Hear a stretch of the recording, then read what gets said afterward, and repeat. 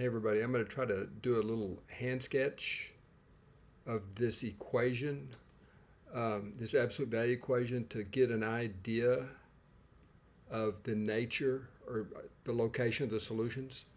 Now, 10 11ths, this number is approximately 1, right? So really all that is just this line passing through the origin, approximately 45 degrees, all right? Something like that. Okay. Now, the absolute value, okay, well, it's shifted to the right almost 1 unit. And so what I'm going to do is draw a picture of it. Okay, so we'll have something along these lines. You know, I'm trying to make the slopes approximately the same. The absolute value slope is actually larger. Okay, so the absolute value has a slope of 1 over here. Okay, and then a slope of -1 over here, right? And so it actually has a larger slope than this line here. The slope of this line would be m equals 10 11ths, right? M equals 10 over 11. Okay, so what we can anticipate here is we certainly have one solution here, right along in here, you know, and again, very rough sketch. This is 1. 11 over 12 is very close to 1, so I made it come, the vertex come up a little shy of 1, okay? So we see there's going to be one solution here, but what about the rest of the solutions? Well, again, the sketch isn't going to tell you much other than you know that this line has to cross this line somewhere, right? They're not that much different from each other, but this line will have to cross this line at some point, right? Because their slopes are different. Their slopes are different. The slope of this line is 10 over 11.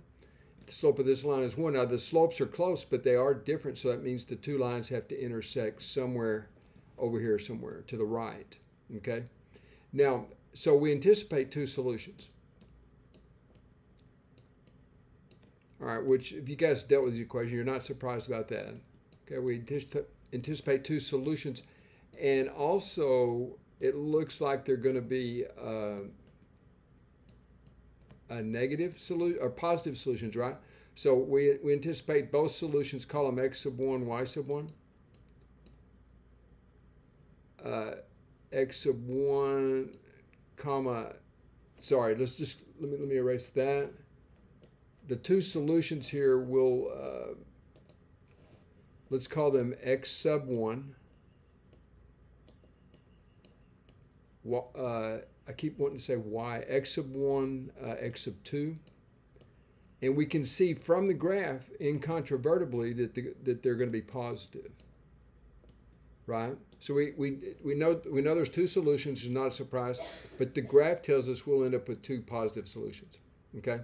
And again, some people say you can't tell much from a graph. Well, if the slopes are marginally accurate and you know, you get some idea. It's not a guarantee and it's not a proof, but we would anticipate two positive solutions. Okay, let's go take a look at the solutions. All right, folks, so again, this all just follows from the standard definition of absolute value. If the input argument to the absolute value is positive, then the absolute value of the input argument is the input argument, okay? And that's what we have right here. If x is greater than or equal to 11/12, which would be this part over here to the right, okay? The absolute value of x minus 11/12 is x minus 11/12. All right. Now, in a similar fashion, if you're to the left of 11/12, which would be up here somewhere, okay, the absolute value of the input would be minus the input, which is just flipping these signs, right? Okay. And so we just carry on. I've done most of the work for you. Again, there's two breakpoints here, greater than or equal to 11/12 for x. And if you work through the arithmetic here, it's fairly straightforward to get this as one of the solutions. Again, I won't bore you too much with the steps. Perhaps you would want to know what's going on right here. We have x minus 11/12 is equal to 10 11ths x.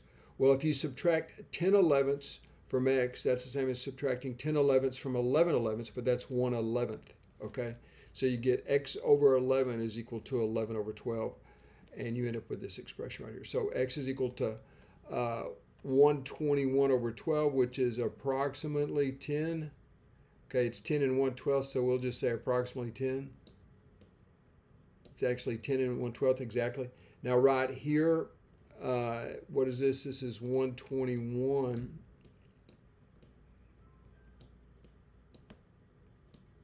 over, okay, 21 times 12. 21 times 12 is 20 times 12 plus 12. That's 240 plus 12 is 252. Okay, so we get 121 over 252. And that's not too far from 1/2, right? We'll put lazy equal sign here, 1/2, right? It's smaller, but it's somewhere close to there, right? That's a little bit of a crude approximation.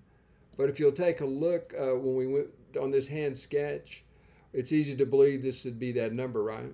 Somewhere around here would be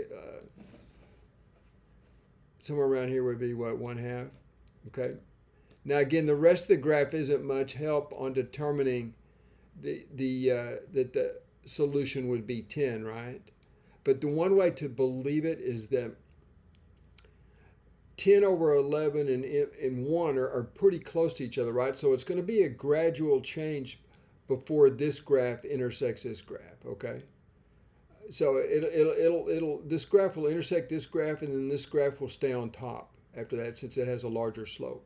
Again, the nature of this crude sketch isn't going to tell you that it was all the way out at 10 where it was going to happen, all right? So that's fine. It's just, but it's enough to know we have two positive real solutions. Now let's see what else here. I think that's about it, folks.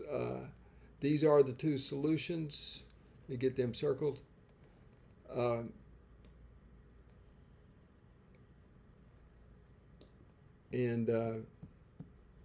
Thank you for viewing.